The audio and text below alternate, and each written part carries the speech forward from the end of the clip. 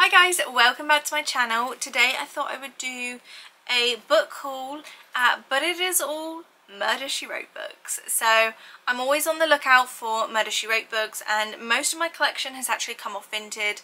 There's a couple of people that will sell them now and again, and I managed to just find the right time where someone was uploading pretty much all of their collection, and I think they had a total of about 16 to 18 books, and I think I got about 13 of them. They were selling them from like between £1 to £3 I think per book, and so I bundled them together, got a discount, and then I think for all of this, including postage, I think I paid about £17 for. So for 13 books, that's pretty good going. They vary in condition. Nothing's like super bad and like icky. Most of it is like red but good. There is a couple sort of better standouts out of them. So yeah, all of these I'm gonna jump in, possibly read you the blurbs, and yeah, let's just have a little Murder, She Wrote cozy haul. So I'm gonna start with the two hardbacks, and actually I have a document on my computer that I've printed off, and it's basically a Murder, She Wrote checklist. If I can find out how to publicly share that, I'll leave a link down below. If the link is not down below and you are interested though, pop me a message. I can try and like email it to you maybe, if I can't figure it out. But yeah, so what I do is I highlight all of the ones that I have in my collection, and I keep a photo on my phone, and then I tick if I've read them or not, so I know if they're in my collection and I've just not read them, because if I've got them and I've not read them, they're not going to be on my Goodreads. And this is just really easy if I'm out and about and I see a book in a shop by chance, unlikely, or if something comes up on my phone, I can see if I've already got it. Because there has been a time where I purchased on Vinted and then I realised I actually had it and had to cancel the order. So yeah, let's jump in. The first one is Murder on Parade, and this is actually covered. Someone has covered this book, and I think they got it, by the looks of it, they got it from Better World Books, which obviously take leftover library books, because this is withdrawn from the Rotherham Public Library, which is interesting. I wonder if it just wasn't being read. I don't know, because it looks like they've kind of ripped out maybe where you would stamp the book out, and then inside it says Rotherham Library Service, and then it says 2008 1995, so they obviously sold off some of their books. So yeah, this one is covered. I don't know if I could, yeah, I could probably take the cover off, which I might do because I don't really need the cover in my own collection. But yeah, this is what it looks like. So the hardbacks tend to be on the later edition books, and this one says the town of Cabot Cove, so instantly like, because it's set in Cabot Cove and that's where I prefer them to be set. So it says the town of Cabot Cove annually hosts an elaborate 4th of July celebration, and this year is no exception. Between historical reenactments, parade floats and the fireworks show, the community is abuzz with activity and enthusiasm. No one is more enthusiastic than the town's newest resident, corporate mogul Sophie Helyn. He's been waving his wealth around ever since he set up his headquarters on waterfront property, influencing both business and politics in his desire to give Cabot Cove an unwanted 21st century makeover. Lennon's insistence on financing a fireworks extravaganza to rival New York City's has caused a bit of a stir among many folks who feel that the town is losing its identity. The July 4th festivities begin and end in successful, spectacular fashion.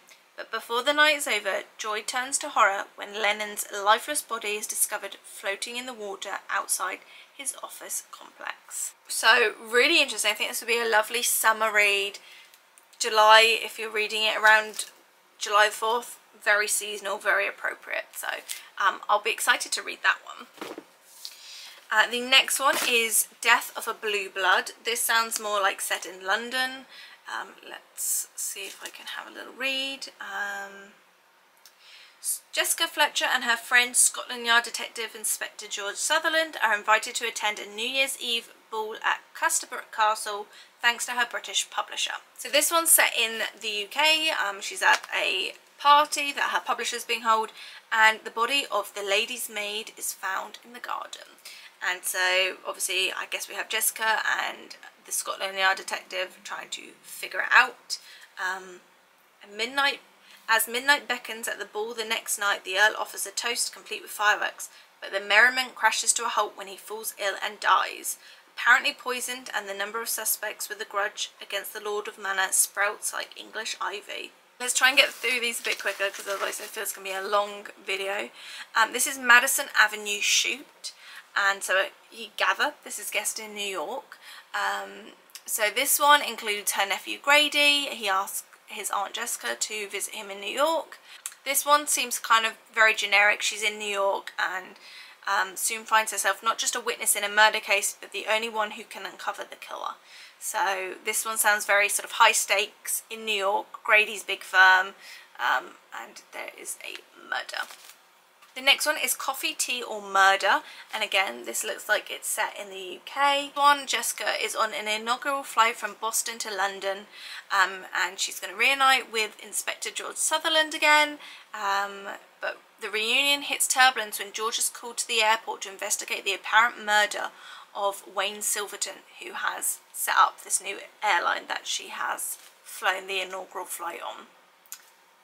And it says now Jessica's going to have to catch a killer before she can catch a flight home. So around an airport, that I think will be quite interesting. We have Design for Murder. Again, this looks like maybe set in New York. So this one's set in New York, and she's about to attend a debut show for a new designer who's introducing his new sort of designs. And by the looks of it, it says 2 models, 2 deaths. Their only connection, the designer. Jessica's crime-solving instincts are put to the test as she sorts through the egos, the conflicts of interest, the spiteful accusations and the secrets, all while keeping an amorous detective at arm's length. Bit of romance maybe? So that's a fashion show in New York. The next one is Killing in a Koi Pond, and why do I feel like I have this? This looks familiar, but maybe not. So this one, it says after travelling to a mystery writers conference, Jessica decides she's under vacation and takes a train to Columbia, South Carolina to visit her old college friend, who has recently married her 3rd husband. They've moved to an opulent historic home, and Jessica is ready for a week of shopping, gossiping and relaxing. But the morning after she arrives, Jessica discovers her friend's husband face down in the koi pond. So that is what that one's about, so more of a southern feel to it. The next one is Close Up on Murder. This is, looks like it's set more around the dramatics and the theatre. It says Cabot Cove is being invaded by Hollywood.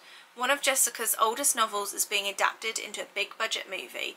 The producer has decided to shoot on location since the book was loosely based on a murder that shocked Cabot Cove several years earlier. Unfortunately, everyone on the set seems to have a hidden agenda. A novice director wants his shot at big time. And then a body is found on set, obviously.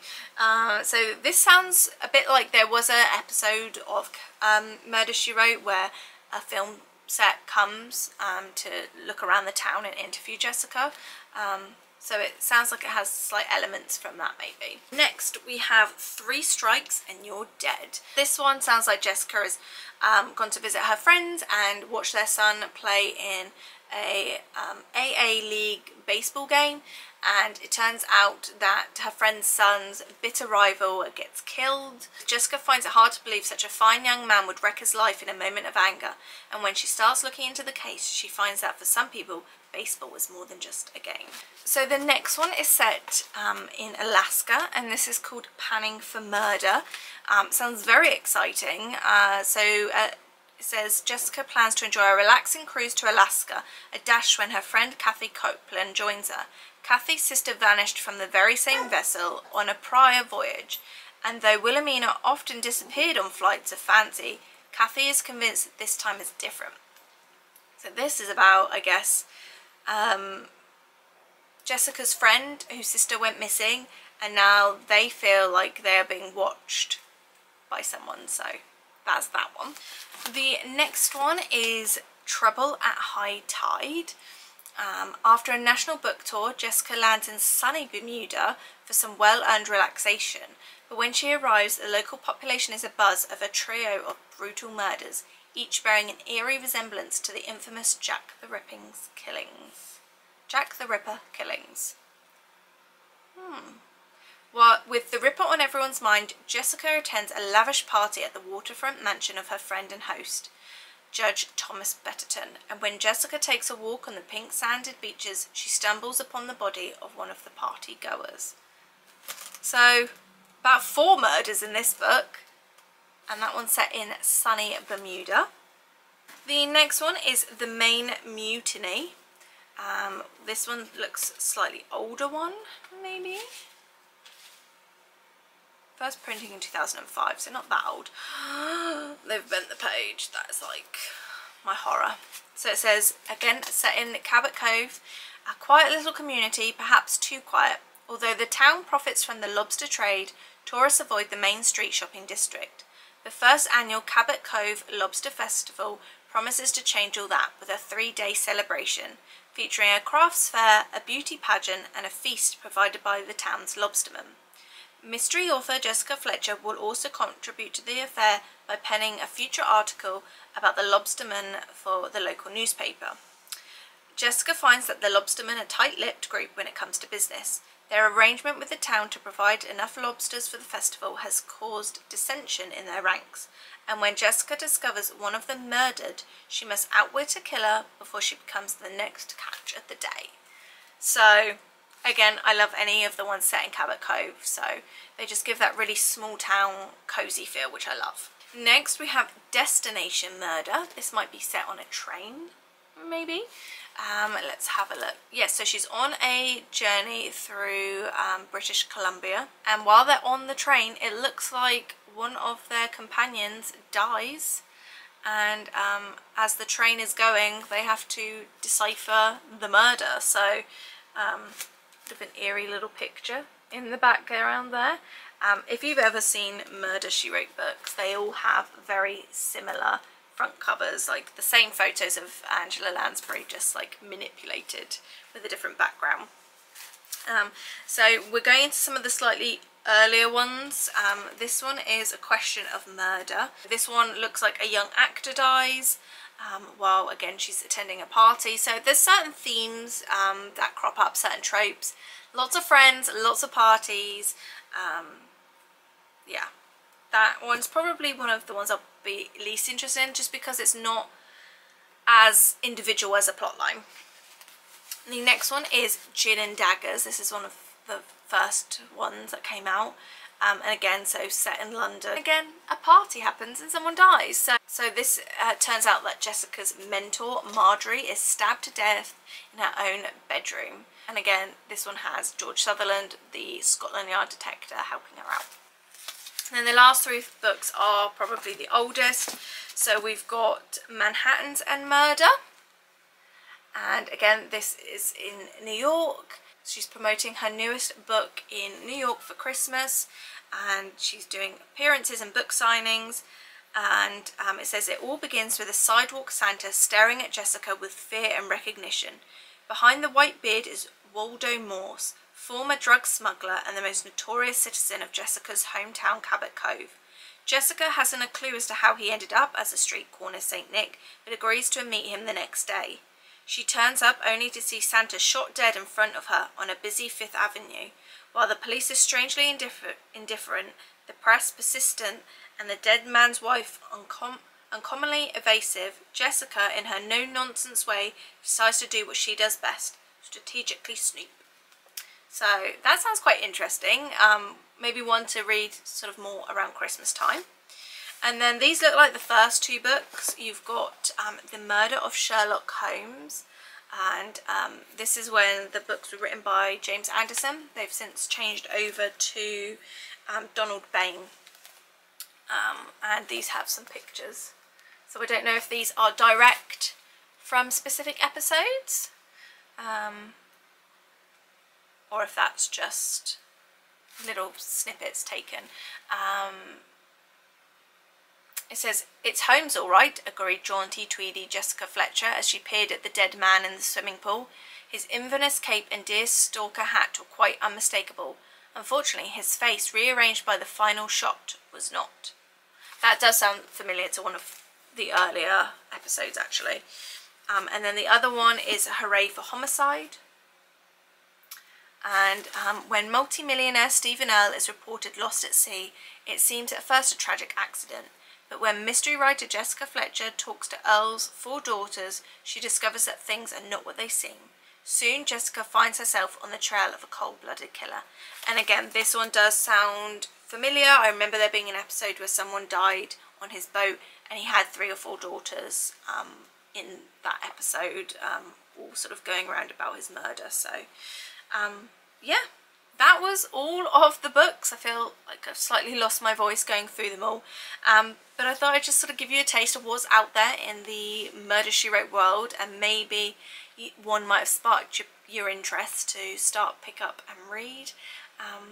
So yeah, I hope this video's not been too conjointed. It feels like the dogs have been barking a lot and I've had to cut pieces in and out, but I hope you like this video. Make sure that you hit subscribe if you want to see more book videos, or if there's a book you'd like to recommend to me, leave me a comment down below. I don't just read crime and mystery, very much into thriller and some non-fiction as well, so definitely leave me your recommendations down below. The only thing I don't do is cutesy, fancy, lovey books, so that's the only thing I tend not to read. But yeah, make sure you like this video if you did enjoy it, and I will see you in my next one. Bye guys.